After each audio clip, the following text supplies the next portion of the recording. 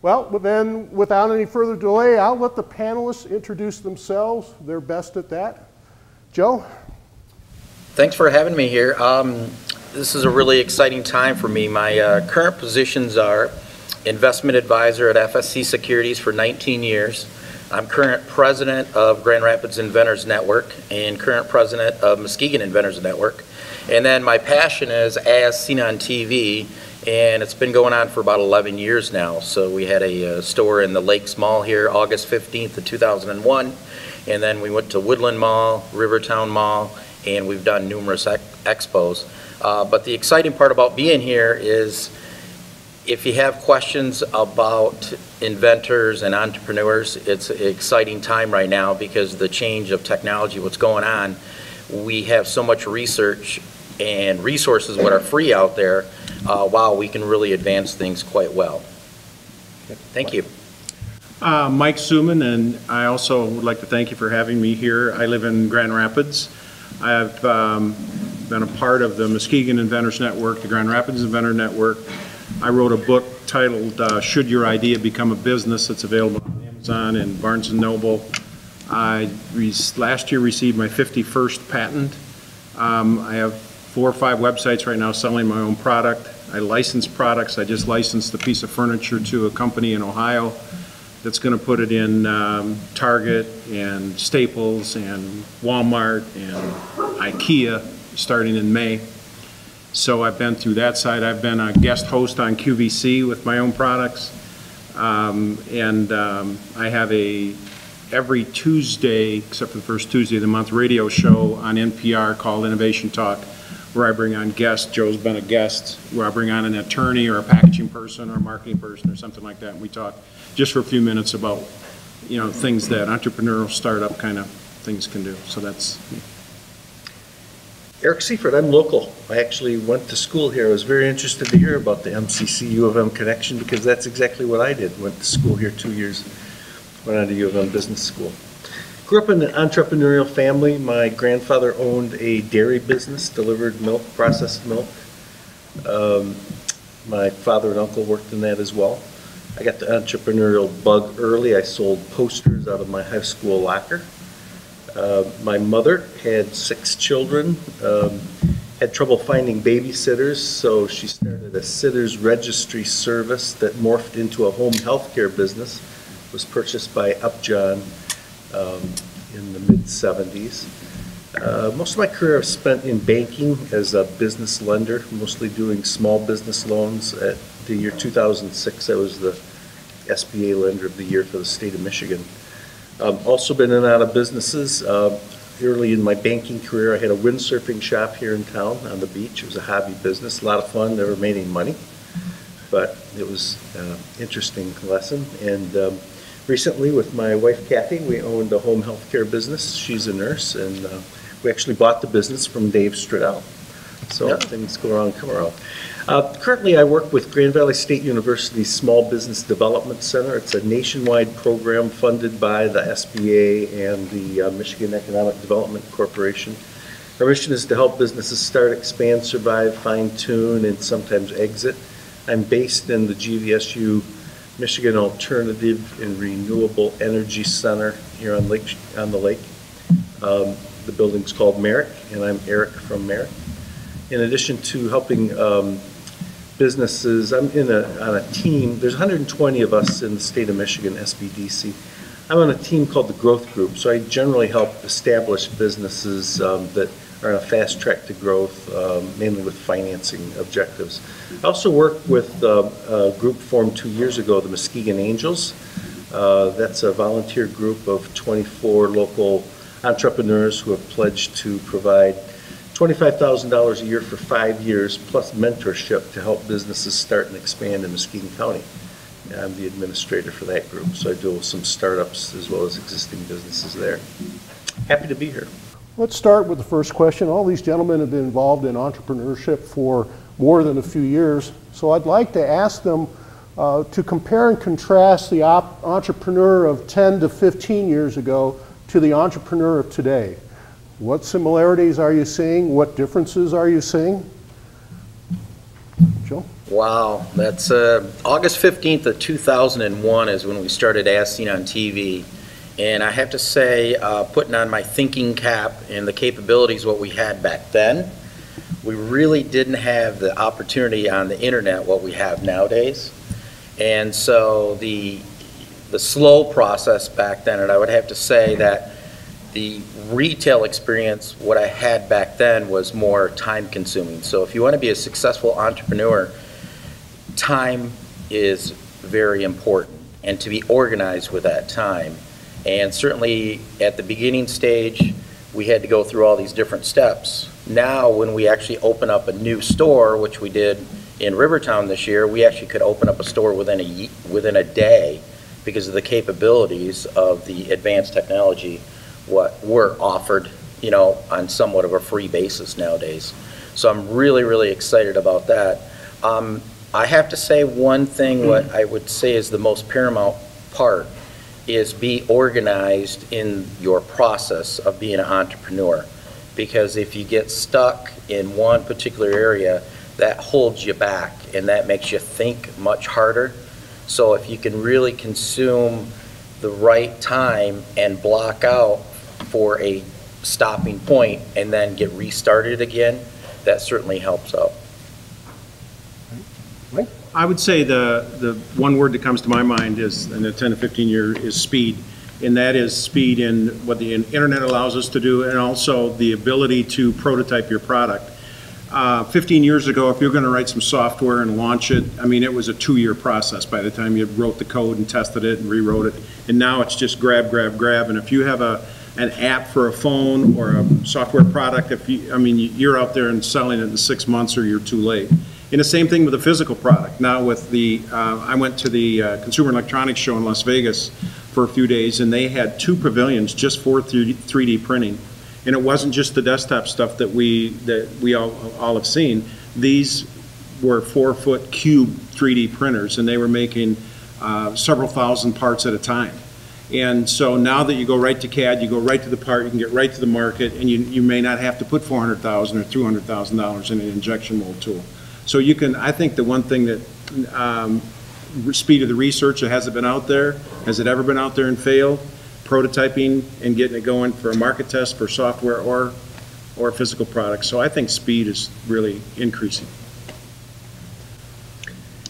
Well, 15 years ago, the word entrepreneur wasn't very popular in the vocabulary at all, and some of us still have trouble pronouncing it. But today we see a lot more models of entrepreneurs. You've got the movie The Book, about Facebook.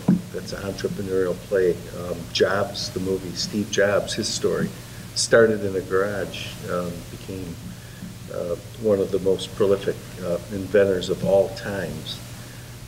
Locally, last year we celebrated the birth of the snowboard here in Muskegon, Michigan, an Olympic sport that was born here in Muskegon by a true entrepreneur trying to find something for his 2 young daughters to play. So the whole concept of entrepreneurship is much more prevalent.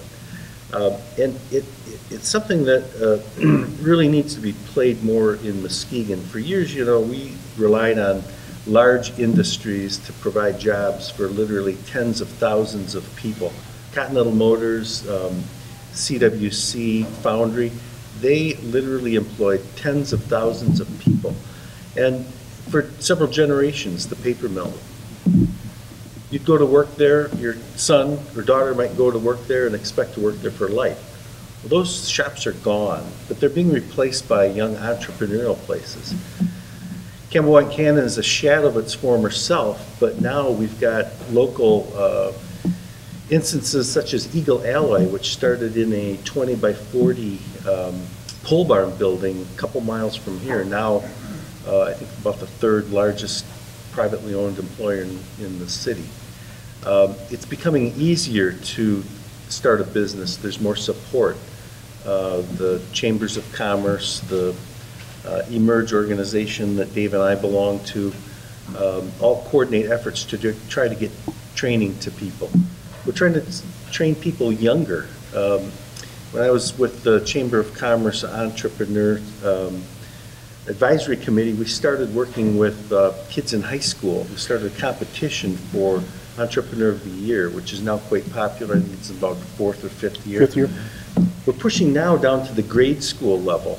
The junior achievement people have a summer entrepreneurship camp that addresses kids in middle school. So we're trying to give people model. It's relatively easy to start a business. To fail is okay, as long as you don't fail too often at the same thing. Sometimes the most successful people have failed several times, but at different things. The support's there. And with one of the newest entrance into our financing arena, crowdfunding. It's going to be a huge help to small businesses and to larger businesses as well. So I see some real exciting things on the horizon, very different from 15 years ago. What role do you see formal education playing in developing future entrepreneurs? Eric, we'll start with you. Our GVSU representative. Of course. Again, we're starting to educate people as early as possible. We're working at the middle school level now. I think we're going to move down to the elementary school level before too long. It's great to help kids get a start and get a taste for business. We need to give them the models to show that there's an alternative to working for someone else. You can start a business, you can employ people, or you can just be in business for yourself. That's just fine. And in the upper echelons, entrepreneurial training now is hotter than ever. For a long time, people were trained how to go to work for big businesses. When I went to University of Michigan Business School, all the studying I did was in large businesses. I took accounting, I majored in accounting. The accounting statements we worked on were audited financial statements, high-level statements by major corporations. When I came back to Muskegon to work for what was Hackley Bank, now Comerica, in the commercial loan department, the financial statements I saw were for small businesses, micro businesses, my mom and pop shops, some larger shops as well. But I had no training, and I didn't know what I was looking at. Today, there are specific tracks in the different colleges for small business and entrepreneurship. So I think it's a key element, the training, entrepreneurial training, both in schools and outside of it. Our organization is very big on training.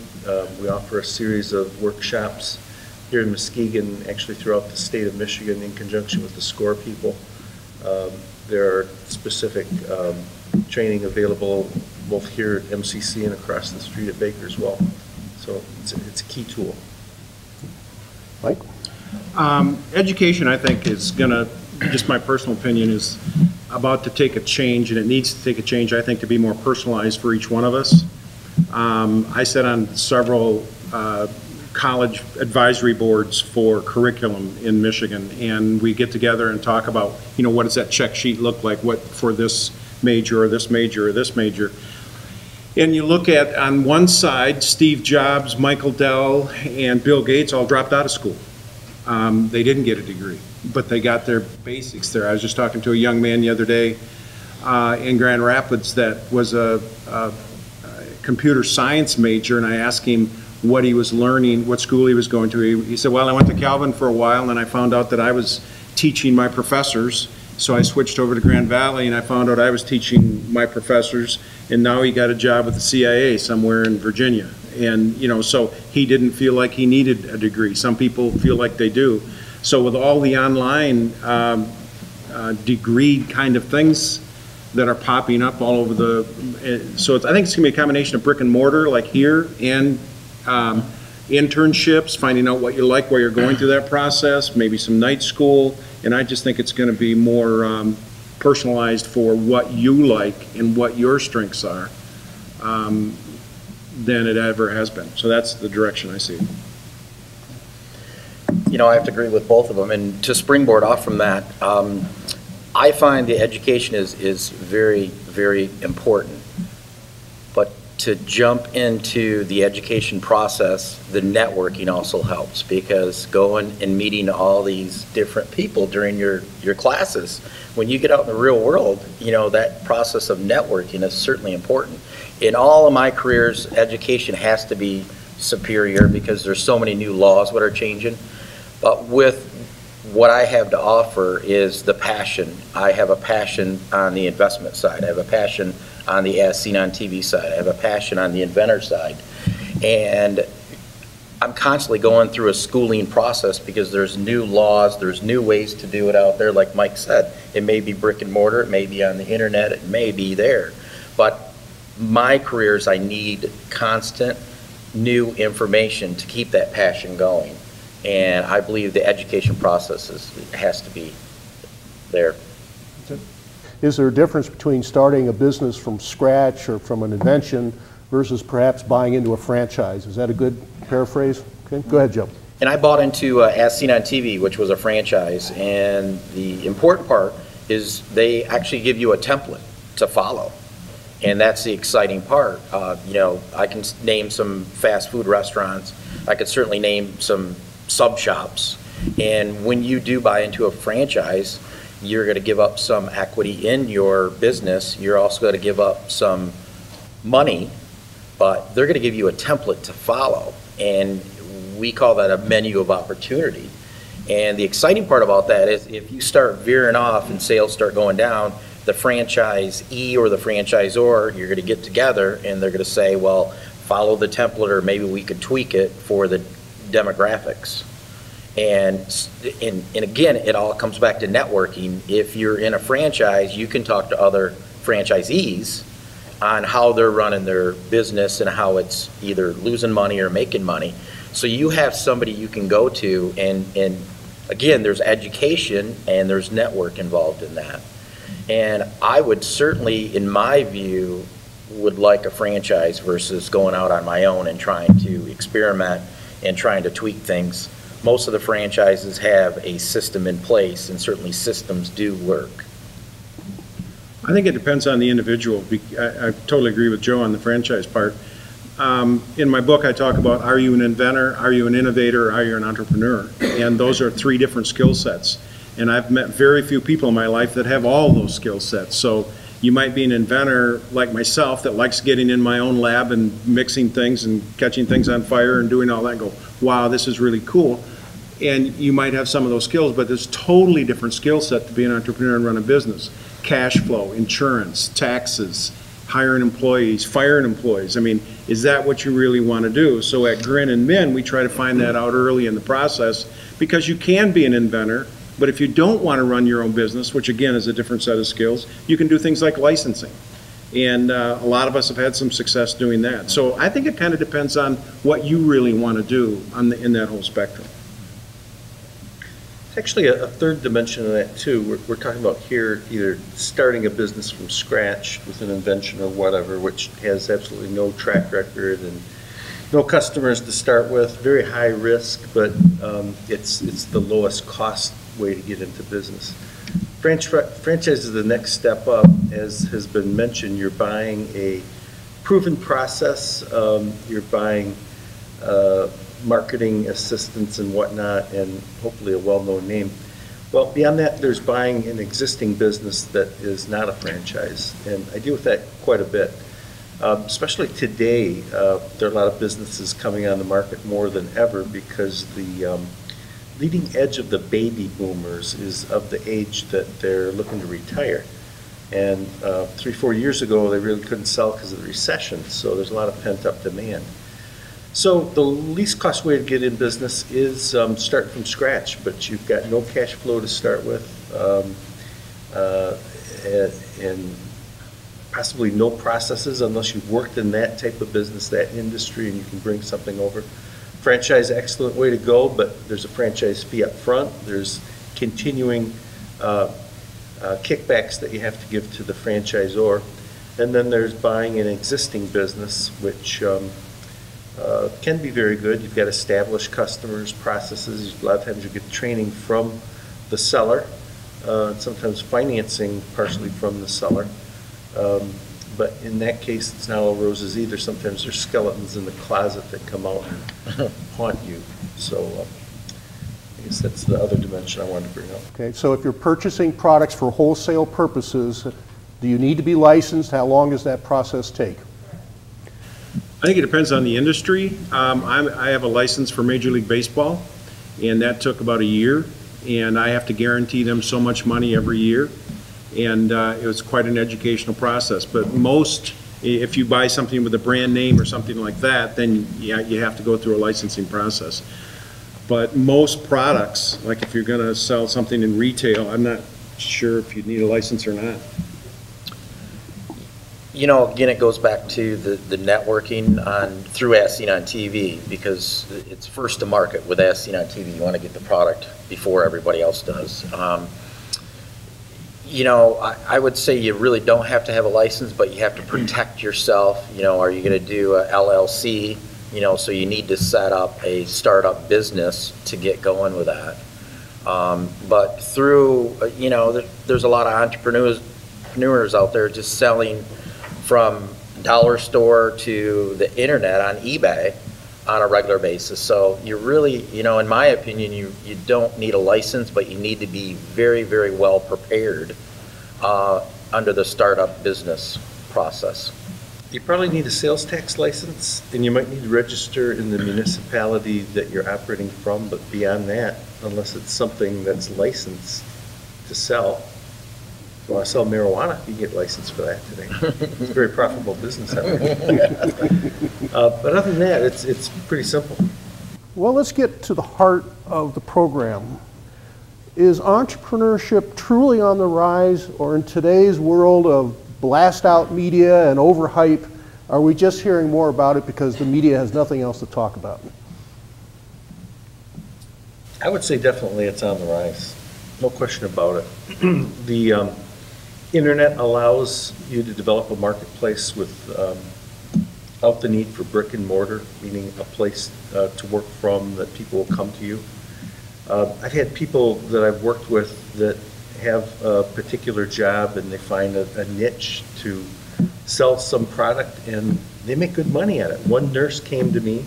She had found a line of shoes that were very comfortable for people who are on their feet all the time. It wasn't available in any retail stores.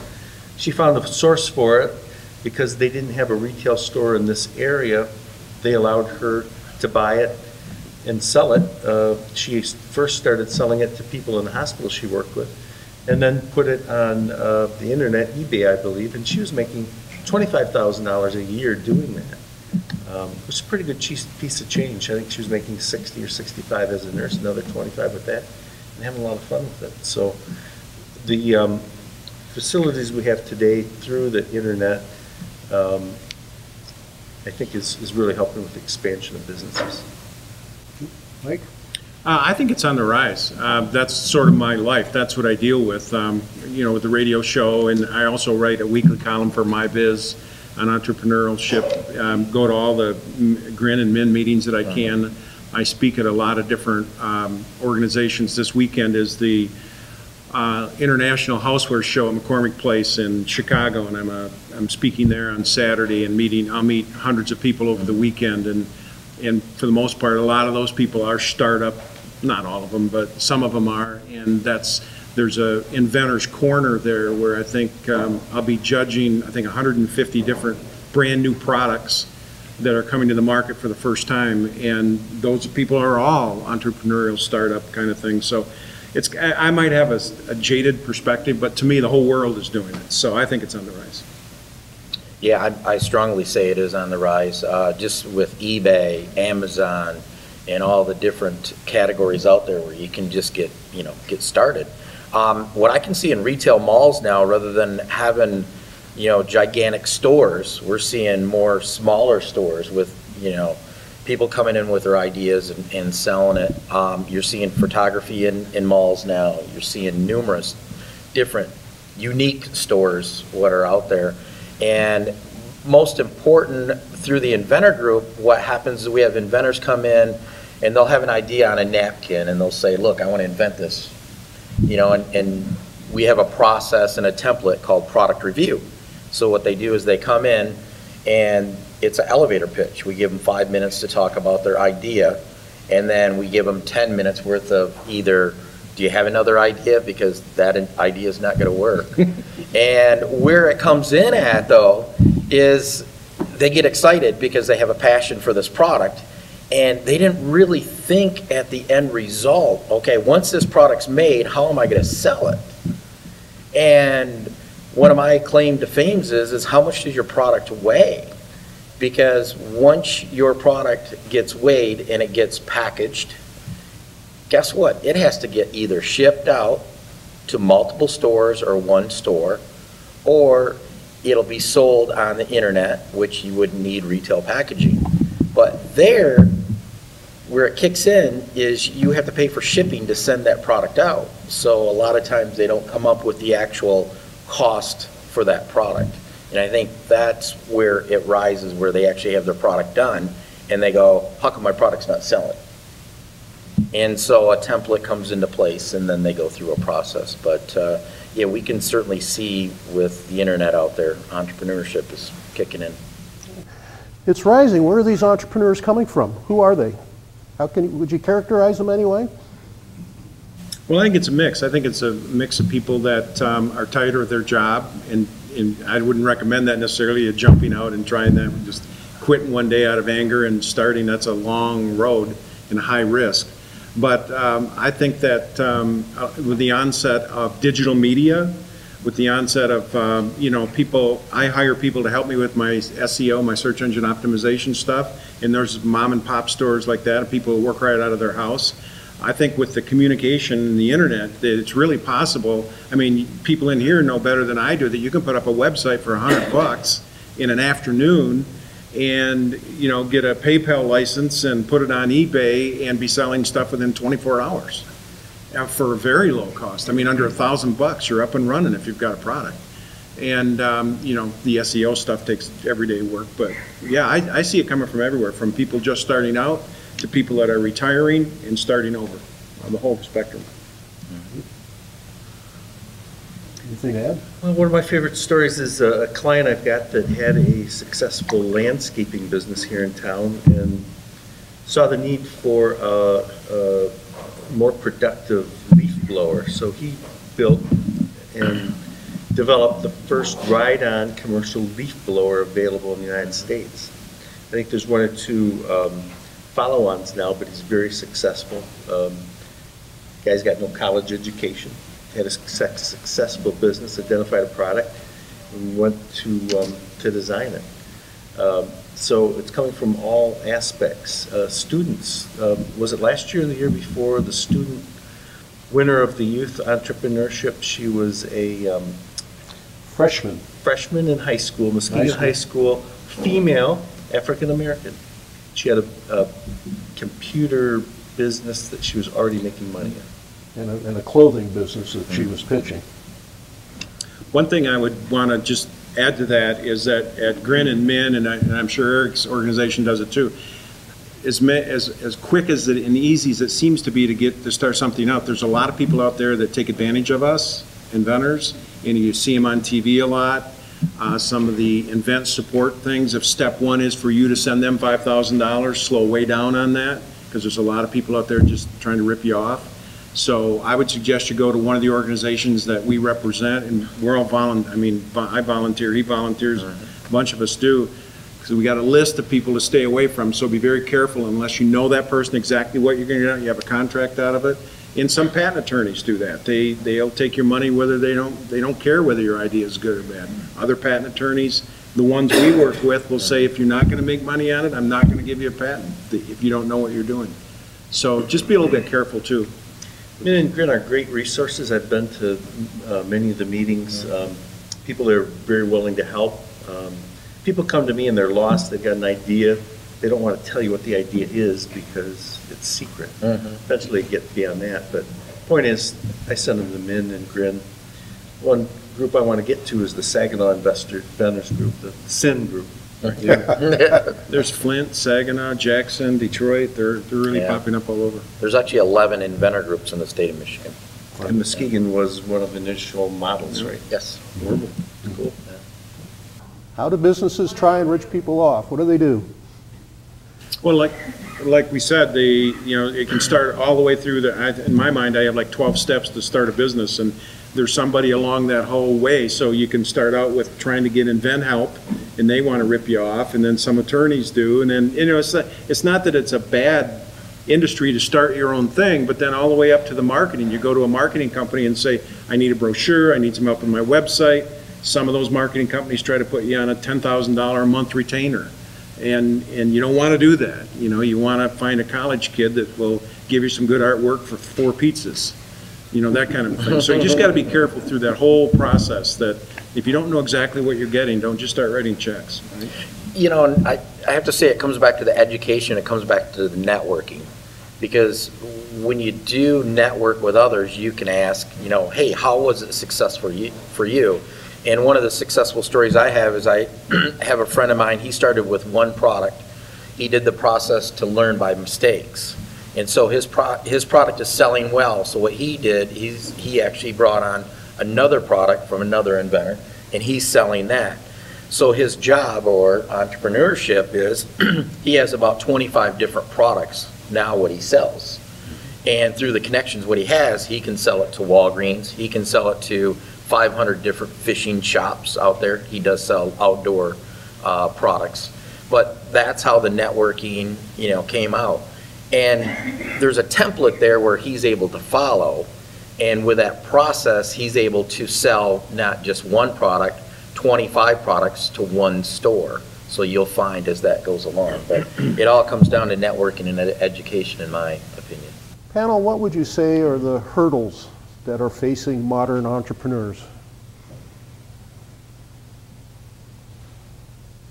Well, I think one of the, I think I'm top 5, I won't go through them, but one of them is just you. It's all of us, it's individuals. Starting out with our own idea, do we really get second opinions that it's not our moms, it's not our family, it's not our, somebody that really is going to give us some honest feedback, because we have a tendency to fall in love with our own idea and not listening to ourselves, that maybe this isn't really going to go as well as it did. I've had many more failures than I've had successes. My QVC experience wasn't a good one. I was going to be on 9 o'clock on a Saturday night and then a Sunday, and I had a 3-day contract.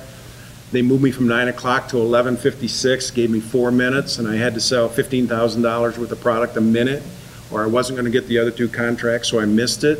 And when you go on to someplace like QVC, you own all the inventory. If it doesn't sell, you have to pay to ship it, to bring it all back to yourself. So I had 30,000 items that I had to, I sold enough so I broke even on it, and then I sold them again to somebody else, so it ended up okay. But every step along that way, I think is about you and your drive. When I got my Major League Baseball license, even though they gave me the names, phone numbers, emails, cell phone numbers of every buyer in all 30 stadiums, it took me 29 phone calls to get the Yankees buyer to talk to me. So there was 100 of those targets. If they each took 30, that's 3,000 phone calls. So are you really willing to work a lot harder than you are at your job right now? Because it's exhausting. It's 24/7. It isn't. You don't turn it off at 5 o'clock. That isn't for everybody. So I'd say that's one of the lists. Talent. Finding talented people to work for you, and people that have the same motivation and whatnot. I work with a lot of successful businesses, manufacturing and technology and whatnot. Their biggest challenge today is finding talented and motivated workers. We've still got an unemployment rate close to 9% here, but that doesn't mean that those people are necessarily good workers. So that's one of the major challenges. Yeah, and I have to totally agree on the talent, and then Mike with the experience. On my fun experience over the years, I bought a lot of Snuggies through the As Seen on TV world. And lo and behold, I bought a large amount of Snuggies because they were selling well. One thing what I missed was the price of gasoline had gone from $2 a gallon to $3 a gallon to $3.25. And through that period of time, we were looking at a cost of $12.50, which was our wholesale cost.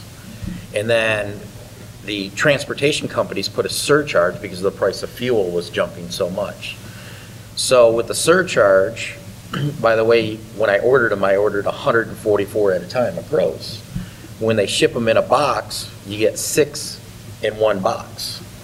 So on each one of those boxes, I had to put additional $2.50 on per Snuggie.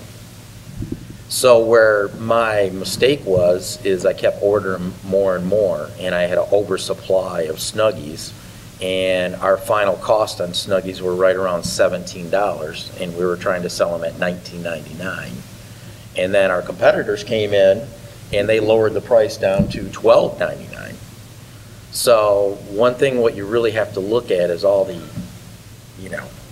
moving parts out there, being an entrepreneur and a buyer of different products. So having a talent in buying, and I've bought over 4,000 different As Seen on TV items, and I certainly lost on some of those items. We made money and we kind of broke even, but talent and experience is really paramount. So how long did it take you? You just don't want to answer? That was actually a loss. We actually took a loss on that product. Okay. And I do remember we did a promotion. We did a ShamWow along with a Snuggie, and we tried to wean out the process on that. So if you bought a Snuggie, you got a free ShamWow too. So. But you have to put in perspective, you had in your holiday store this year, how many end items did you have in there? I mean, you had... our goal was, and to exceed that goal, we thought we'd just do about 150 different products. And by the time we ended up, it was about 360 products. And where that came in is customers would come in and said, do you carry this product? Do you carry this product? So what we were trying to do is start out with a few products, see what products sold, and then we would order a large quantity of those products. The fun experience what I had, and my wife, which is a very important role in it, is we kept getting people buying all different kind of products. So we were trying to make the customer happy.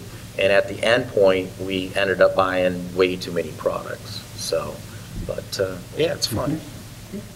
Do we lack skilled workers, or they're just not willing to take a chance? Those skilled workers don't want to take a chance with that. Skilled workers don't want to work for a small startup company because it's risky? Okay. Well, even the well-established businesses have trouble finding skilled workers. It's a very tight market for tool and die makers, machinists, foundrymen. So it's not just the startups that have trouble finding people, but what you say is probably true, that it's difficult for a startup to attract skilled workers because it's high risk. Most startups go out of business, within 5 years. So that's an interesting point you make. I do some work with Ferris also, and their top 10 colleges inside the university have 100% placement. And I was talking to the person just last week that's running the plastics major there, and they can't, and they pay really well. That's a very high earning job, a plastics person that works with injection molds and stuff and extrusions, but they can't find kids that are interested to go in the curriculum.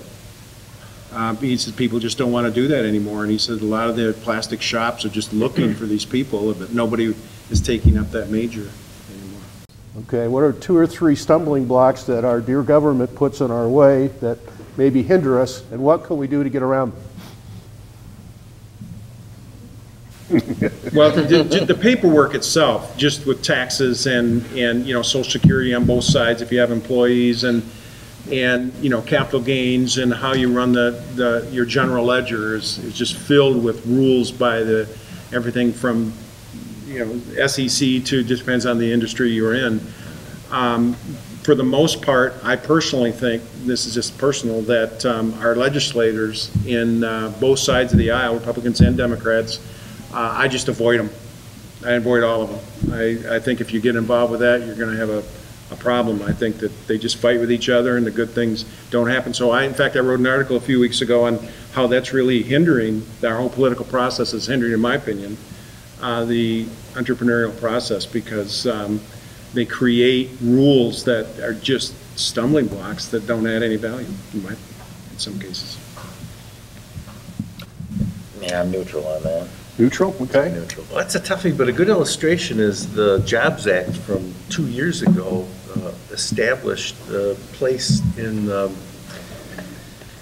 federal government for crowdfunding, and they've been struggling with putting the rules together for the last 2 years. You still can't do it on a national basis, but sometime in September or October of this year, a representative in the state legislature had the idea of putting together a bill for crowdfunding in the state of Michigan that passed in record time. In less than 2 months, you can do crowdfunding for equity for stock in a company. In the state of Michigan now, if the company's located in Michigan and the investors are in Michigan, up to $2 million, and the feds still don't have their act together. They're still messing around with it. What is crowdfunding? Crowdfunding is where you go out in social media to attract investors, customers, whatever. Kickstarter, Indiegogo, there are a lot of national examples of it, but how you might use it locally is if you have an idea for a business and if you can get enough local support for it, enough followers on Facebook or whatever, you can then go out and publish that you want to attract investors. They can send you any amount of money. You can establish a minimum, but they could send you $5, $500. The law says they can invest up to $10,000.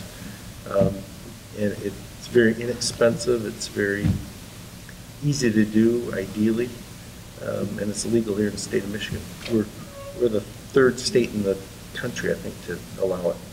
There's basically two kinds of crowdfunding. There's the backer kind, and that's if you go to Indiegogo or one of those sites, and go to those sites and look at them, because you'll see hundreds of them that people do it all around the world, where I'm going to do this glass, I make a video about this glass, and that attracts backers, not investors. There's a big difference there. A backer. So if you give me $10, I'm going to send you 2 of these when I'm successful, and if I get my crowdfunding, I'm going to send you 2 of these glasses. And then I might say $50, I'm going to give you 8 of these glasses. I've done that a lot. I've invested in 4 or 5 of those kinds of things. I just did another one last week by a company in Holland that's looking for some backing money. The other side of that is what Eric was talking about, also is sort of like a mini stock exchange, that you actually sell equity in your idea. And so you can go out and, like he said, I think $1 million or $2 million, depending on whether it's qualified or not, the investor, you can raise that kind of money, but now you're giving away equity, a piece of your company, to each one of those folks. So you actually have to set up a stock value and go through that whole process. But Michigan is one of, I think, the third and only 4 states in the union doing that right now. So there's 2 parts to it. There's a company in Ann Arbor that developed a new virtual reality headset, mostly for gamers, Avigant. They went on the national circuit, and if you're an accredited investor, which is a SEC-defined term, meaning you've got more than $200,000 a year in annual income and $1 million in assets, you can make these investments under existing laws. But Avigant raised $750,000 crowdfunding. It's a very popular product. In fact, I think they won a prize at the community, the CES. If your product has defects, what's the financial risk when the products are returned? Yeah, and what is the hassle? And what's the hassle? Besides paperwork, like, what's the hassle? Wow, I could tell you a really cool story with As Seen on TV. Did you ever notice when you're watching an infomercial at 3 o'clock in the morning and you decide to order a product and it says 4 to 6 weeks delivery of a product, right? Why is that? You know, you have UPS, you have FedEx, you know, you could have overnight. So why does it take so long? What As Seen on TV does is they actually do a video and a prototype of an actual product first without even making that product. So they'll run an infomercial in selected areas. They spend anywhere from $100,000 to $200,000 without even making that product. So if you and I call up on this product and say, I want to buy this product, they'll get a form of payment, correct? They'll either get a credit card or a check. What happens with that process is if they don't get enough people to call, they don't even make that product at all. That's why it's 4 to 6 weeks delivery of that product. So if it's unsuccessful, the only thing they're out is the videotaping and the airtime, what they had to pay. But guess what? If the Snuggie or the ShamWow was successful, or the Bacon Bowl, which is exciting, or My Spy Birdhouse, which is really popular right now. They sold $50,000 worth of this product. What they do is they go to the bank and say, look, we have orders here for 50,000 pieces. Will you loan us the money and then we'll manufacture the product? So that's why there's a little lag time in there. What happens is they'll only make so many of those products, and then they'll distribute them out in those areas where those people wanted them. And to make this a shorter version, if you buy a product on as seen on TV over the telephone and you get the product and it's defective, you have to pay for the shipping and handling to send that back. And they found over the surveys what they've done, you'll do that 2 times and then possibly the 3rd time. But after 3 times, if the product's defective, as seen on TV no longer has a customer. That's what happens. We did have defective products. What came into as seen on TV, we were actually a test model for them. And one quick example was a product called Kaboom, which is a cleaning agent. We've all seen Kaboom, what turns purple. Well, they would ship that product in a tall box with a nice bottle. The bottle would go inside, and it was very, very light. So when we bought them, I thought, wow, that's kind of cool. You pick them up, they're light. What's in it? Well, when we opened up the package, there was empty, but they gave you a little packet of the ingredients. So then you actually had to add water into that product and mix it. Where did they save money with that product, though? Shipping, right? People would pick up that product and they would not buy that product because they could not feel that liquid. And so that was a defective product on our end, and we had a lot of products. So we got to send it back. And better yet, as seen on TV, called back and said, well, why don't you just pre-mix them for us and do that? So we were able to fix that defective product and sell it. So that was a successful story. But yeah, it does cost when it is defective. And I can tell you, major companies out there, if they do get defective products more than twice, they're going to be real hesitant on ordering from you again. But it does happen. You do use that as a accounting loss, against your business on that. But most of the time, if the products are successful and there's a process there where the life cycle of the product starts to die down, you'll actually see that product at Big Lots. So they'll sell that product to Big Lots on a discounted price. If you sell something on eBay, I have one product on eBay that has, I think, 3,700 positive comments and no negative. If you get a negative comment, it stays on your site for a year, and you just really learn very quickly the customer service. You don't want returns. You don't want negative stuff because everybody reads it, and then other people don't buy. So one thing, if you do your own products, customer service is really, really, really important, and it can get expensive if you don't take care of it quickly. So what's the correlation between customer service, training, and education?